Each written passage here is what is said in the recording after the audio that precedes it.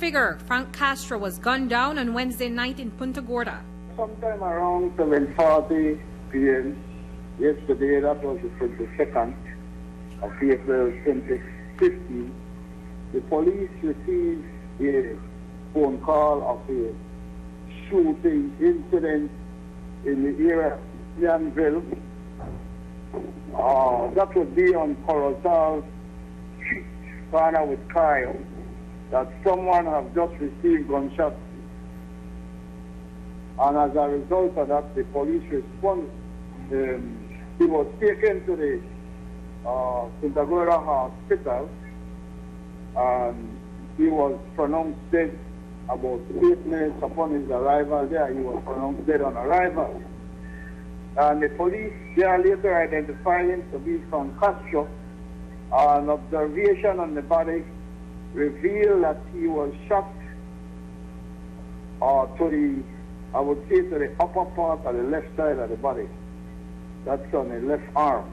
He was shot in that area and he succumbed to the injuries that he received. Police say they are following several leads, but the motive is still unclear at this time. And at this time, the police is conducting their investigation. We have brought several suspects interviewed and we have released some of them, but the investigation continues.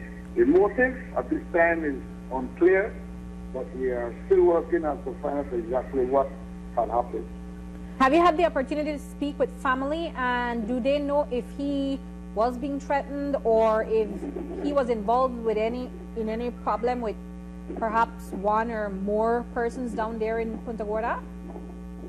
I spoke with some of the family members last night at the hospital, and they are unable to say whether he has any personal grievance or misunderstanding with any specific person.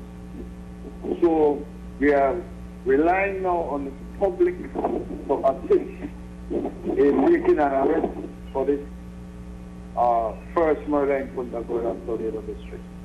But with a rap sheet like Castro's, speculations are that perhaps his past caught up with him. He has lived a life of crime for many years and spent most of his life incarcerated. The laundry list of his deeds include robbery, kidnapping, murder, and conspiracy to commit murder. He made headlines several times when he escaped from prison. His count was over 8 times, including back in 1997 with several other inmates, and then again in 2000 with 3 other prisoners. But for almost 2 years since he left prison, he settled peacefully in Punta Gorda.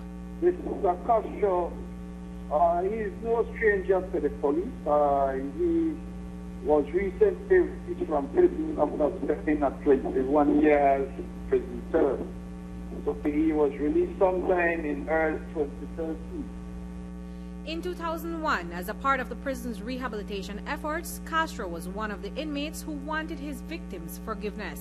I got a lot of victims and things in a society, check, and I feel for them same way, check all of something wrong.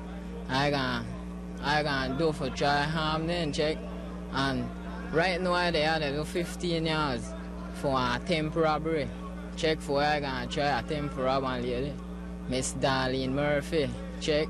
And you know if they see or they listen, you know I just want to tell her sorry for what I can do to her, check, and I hope you forgive me and think.